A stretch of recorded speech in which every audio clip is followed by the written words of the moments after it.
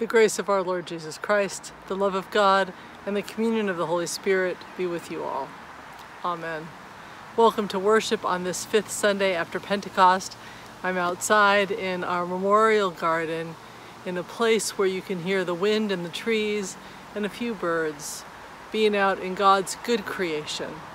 Let's worship God together.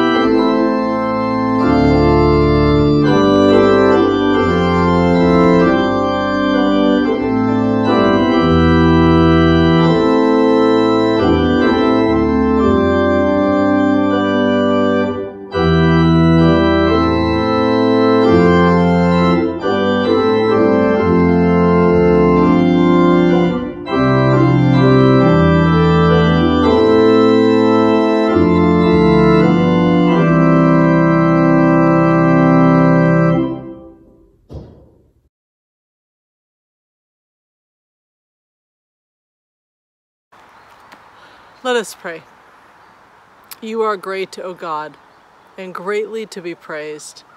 You have made for us yourself, and our hearts are restless until they rest in you. Grant that we may believe in you, call upon you, know you, and serve you. Through your Son, Jesus Christ, our Savior and Lord. Amen and amen.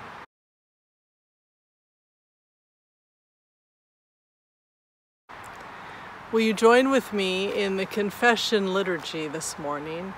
It will be interspersed by verses of a hymn. I heard the voice of Jesus say. Let us pray together.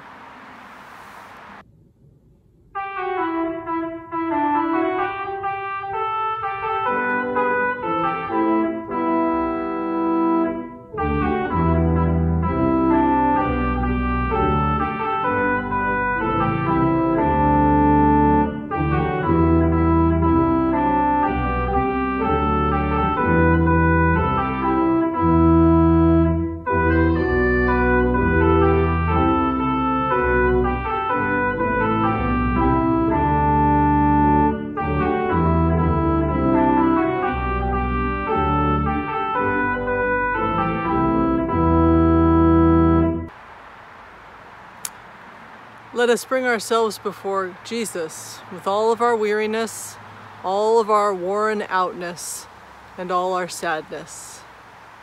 Let's pray. Gracious God, we bring ourselves to you because we are too weary to manage any longer on our own. We are too worn out to keep fighting the good fight. We are too sad to be joyful. Gentle God, we confess that we have failed. We have sinned even when we knew better. We stayed motionless and silent when we should have acted and spoken up. We have not listened to Christ's words or lived our lives accordingly.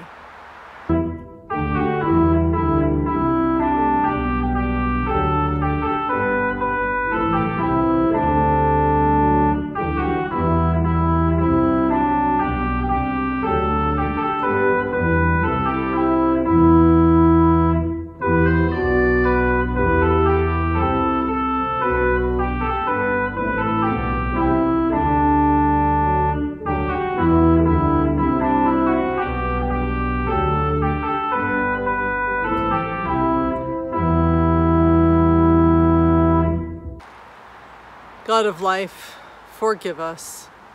In the places that we are parched, send streams of living water to quench our soul's thirst.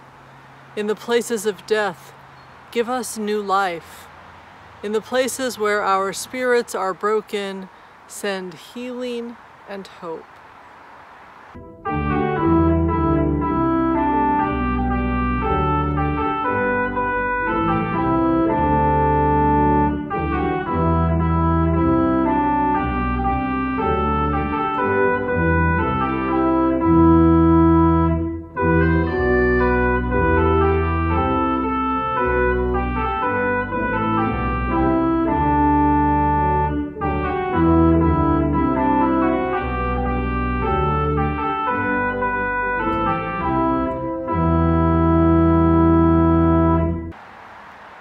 God of light and life, we thank you that you have forgiven us, that you heal us, and that you light our lives. Give us strength to walk in your ways and live in your light of life all our days.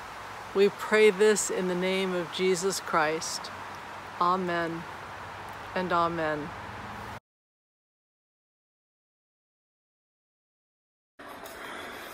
First reading from Psalms. The Lord is gracious and merciful, slow to anger, and abounding in steadfast love. The Lord is good to all, and his compassion is over all that he has made. All your works shall give thanks to you, O Lord, and all your faithful shall bless you. They shall speak of the glory of your kingdom and tell of your power, to make known to all people your mighty deeds and the glorious splendor of your kingdom. Your kingdom is an everlasting kingdom, and your dominion endures throughout all generations. The Lord is faithful in all his words and gracious in all his deeds. The Lord upholds all who are fallen and raises up all who are bowed down. Word of God, word of life.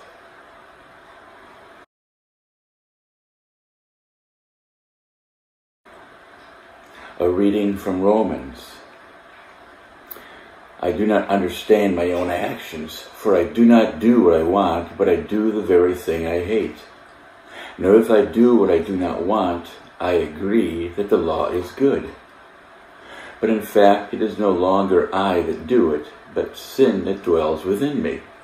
For I know that nothing good dwells within me, that is, in my flesh. I can will what is right, but I cannot do it. For I do not do the good I want, but the evil I do not want to do is what I do. Now if I do what I do not want, it is no longer I that do it, but sin that dwells within me. So I find it to be a law that when I want to do what is good, evil lies close at hand. For I delight in the law of God in my inmost self, but I see in my members another law at war with the law of my mind, making me captive to the law of sin that dwells in my members.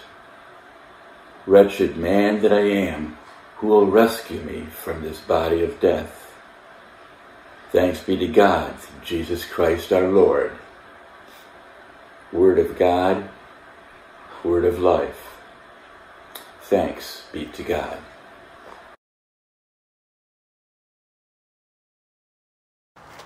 The Holy Gospel according to Matthew, the 11th chapter.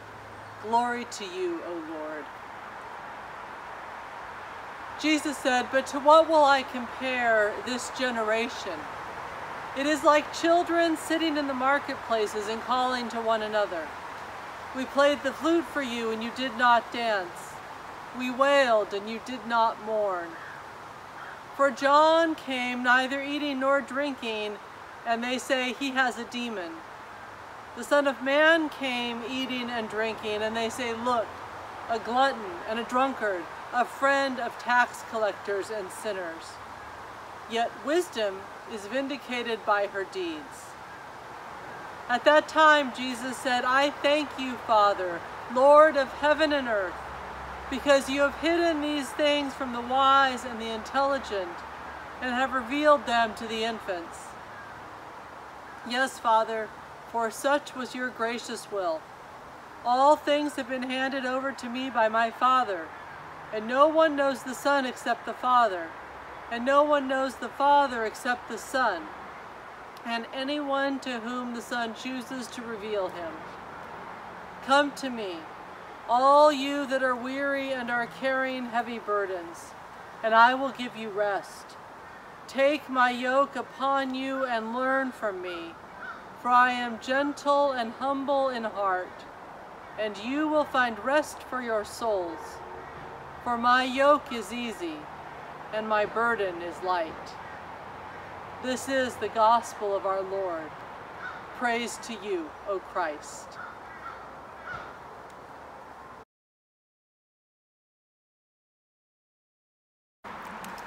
It is good to be together. Let us pray. Gracious and almighty God, may the words of my mouth and the meditations of all of our hearts and our minds be acceptable and pleasing in your sight. For you are our rock and our Redeemer. Amen. Sometimes it's really a good idea to take a large chunk of scripture and to gnaw on it for a while, immersing ourselves in the story and spending time in it, learning what it has to teach us. This is a really good and faithful way to study and read scripture. But there is another way as well that I have to remember to pay attention to. It's what happened to me with two of the readings that we have for today.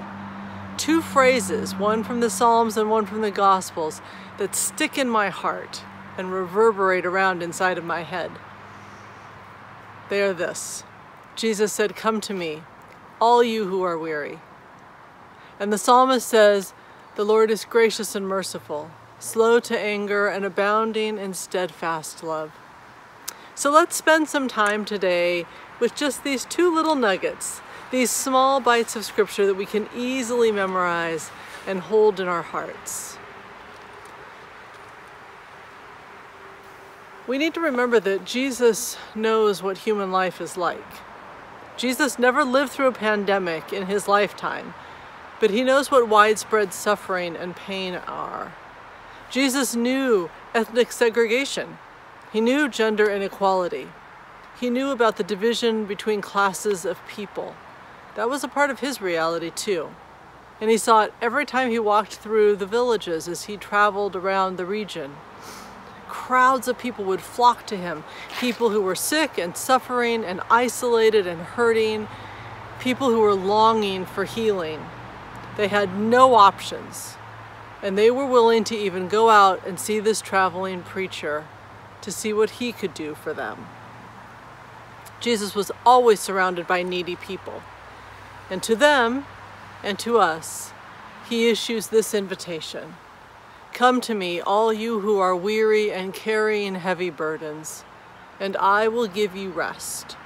Take my yoke upon you and learn from me, for I am gentle and humble in heart, and you will find rest for your souls. For my yoke is easy, and my burden is light." I love that Jesus is making this gentle offer to us. Come to me. Jesus welcomes us to be with him. We don't have to be alone. All you who are weary and are carrying heavy burdens, come and join me. Jesus says, let me take those heavy burdens from you for a while, and I will give you rest. You don't have to bear the weight of the world alone. It's not even really yours to bear. There was a time that I took these words quite literally. I felt like I was carrying the weight of the world on my shoulders. I was the mother of 2 young children, a wife. I was the sole pastor of a busy church. We lived thousands of miles from any family or support network, and I was the only one who had a paycheck because Christian had taken time to be a stay-at-home dad. There was this immense pressure, and I felt it every day. I felt this burden of responsibility and duty, and it was weighing down my body and my heart and my soul. So one day I took Jesus at his word. Come to me, all you that are weary and are carrying heavy burdens. I carted this whole pile of rocks with me into the sanctuary of that church, and I dumped the rocks right there on the floor in front of Jesus. And I sat down on the floor right between the first pews with a pile of rocks between me and the cross. And I took up one rock and I named onto it the worries that I held onto, and I placed it before Jesus. And each rock was another worry or a burden or a prayer request or an issue that I had to deal with. Rock after rock, I gave them all to Jesus, until I had nothing left in front of me, and Jesus had it all. And after I cried for a little while, I felt a little bit better, and I got up and I left the rocks there. After all, Jesus did say, I will give you rest. I felt lighter, less burdened, less responsible for the things that Jesus could take up far better than I could have. It wasn't until the next day when the custodian came into my office that I remembered. He said, hey, Pastor Tiffany, what am I supposed to do with all those rocks that are in the middle of the sanctuary? What burdens are we carrying? What things can we give to Jesus because we believe that Jesus has a far better ability to deal with those things than we do? My cousin Mandy took the rock idea to a different place. It was actually in a recent newspaper article in her town. When COVID restrictions kept her and her son at home, she was struggling to find some joy and some purpose and a way to stay sane. She's an artist, stuck at home with an 8-year-old, who was still young enough to find wonder in God's good creation. So every day they went out on a walk. And as they went, Gabe would pick up stones. She had to take a bucket to gather everything that he was trying to carry home. And they sat at the kitchen table, and to keep him occupied, my cousin suggested that he start painting the rocks. And they did. On their daily walks now, they put the painted rocks out where people can find them and gather new unpainted rocks that are still waiting for paint.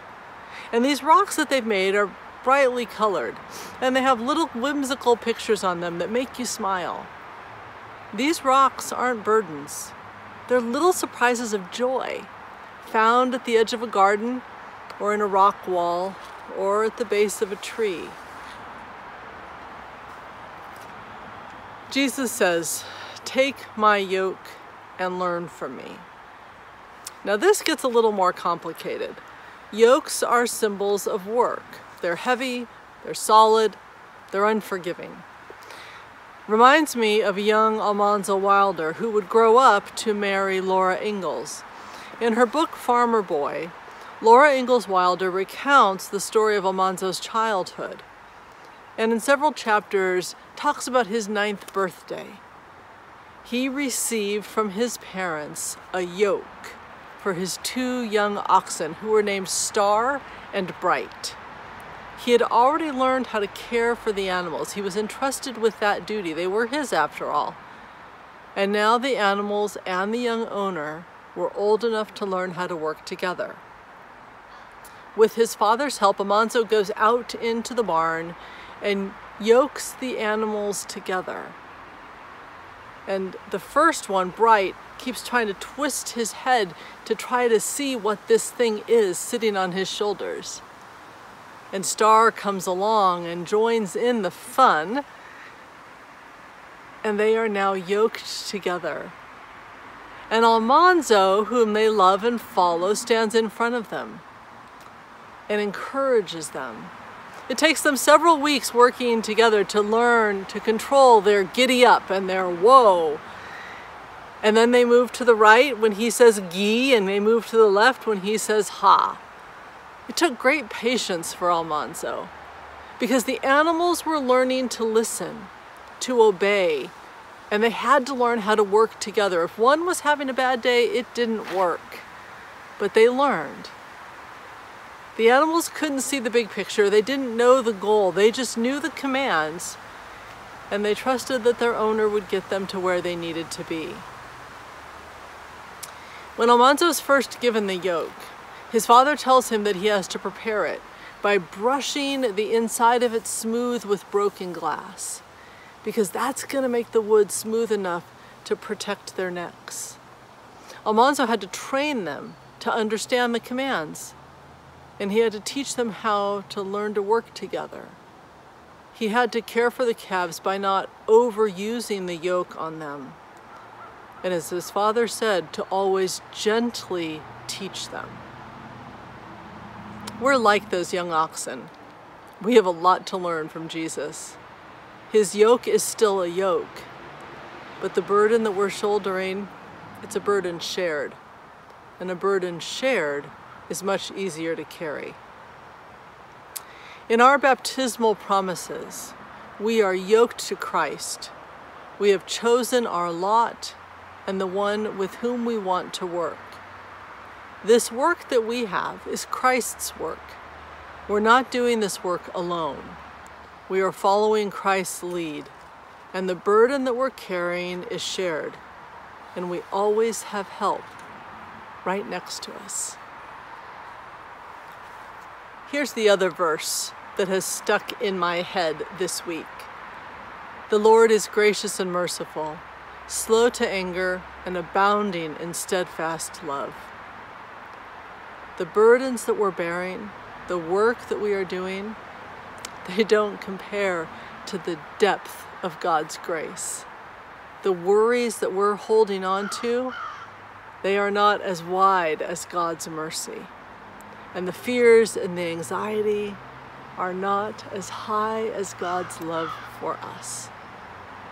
The Lord is gracious and merciful. The Lord is slow to anger. The Lord is abounding in steadfast love. This is my prayer for me and for all of us. May it be so. Amen.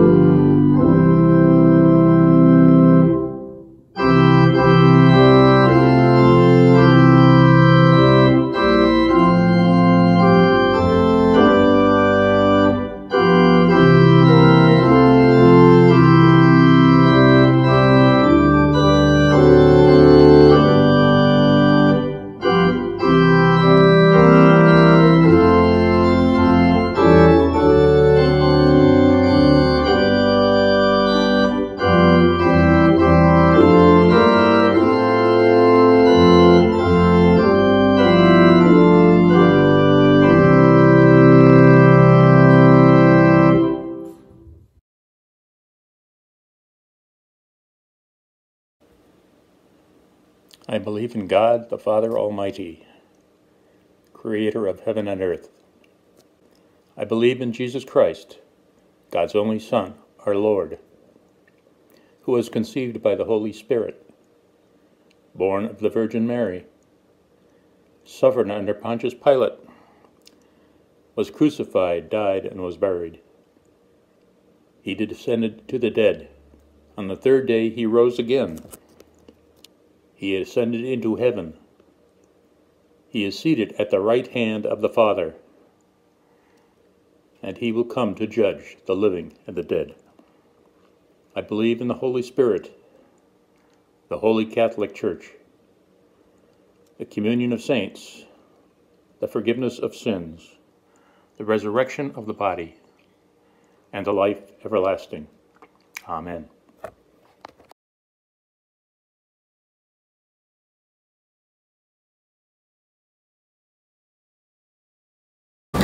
Will you join me in prayer?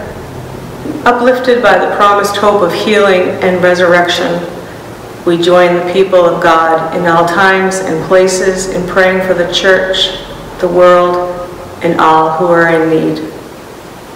Called into unity with one another and the whole creation, let us pray for our shared world. We pray for the church. Sustain us as we share your word. Embrace us as we struggle to find our common ground. Lift up leaders with powerful and prophetic voices. Free us from stagnant faith. Lord of life, hear our prayer.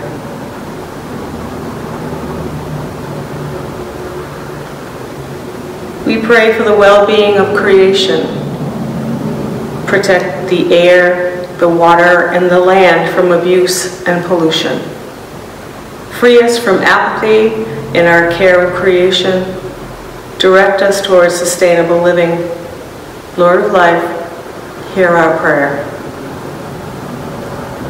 We pray for the nations, especially the United States and Canada, celebrating their nationhood. Guide leaders in developing just policies and guide difficult conversations. Free us from patriotism that hinders relationship building. Lead us to expansive love for our neighbor. Lord of life, hear our prayer.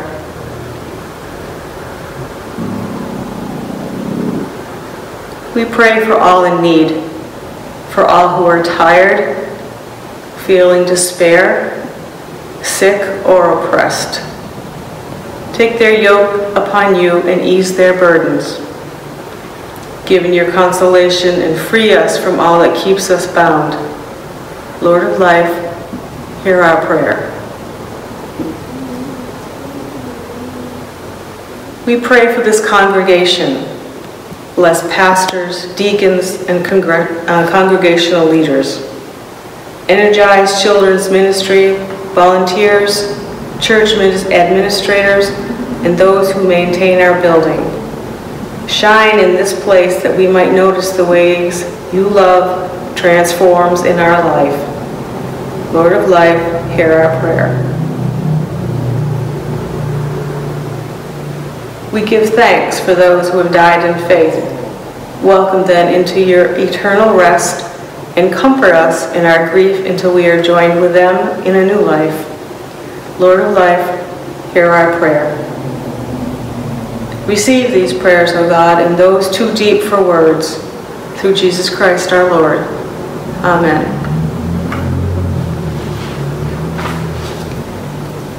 We pray all these things in the name of Jesus Christ, who taught us to pray together, saying, Our Father in heaven, hallowed be your name. Your kingdom come, your will be done, on earth as it is in heaven. Give us today our daily bread. Forgive us our sins as we forgive those who sin against us. Save us from the time of trial and deliver us from evil. For the kingdom, the power, and the glory are yours now and forever. Amen.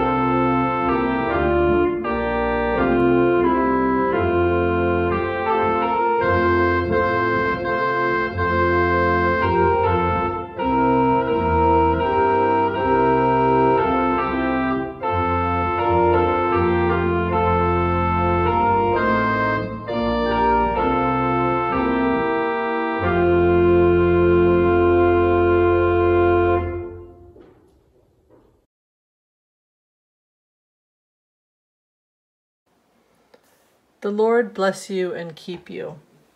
The Lord's face shine on you and be gracious to you. The Lord look upon you with favor and give you peace this day and every day. Amen.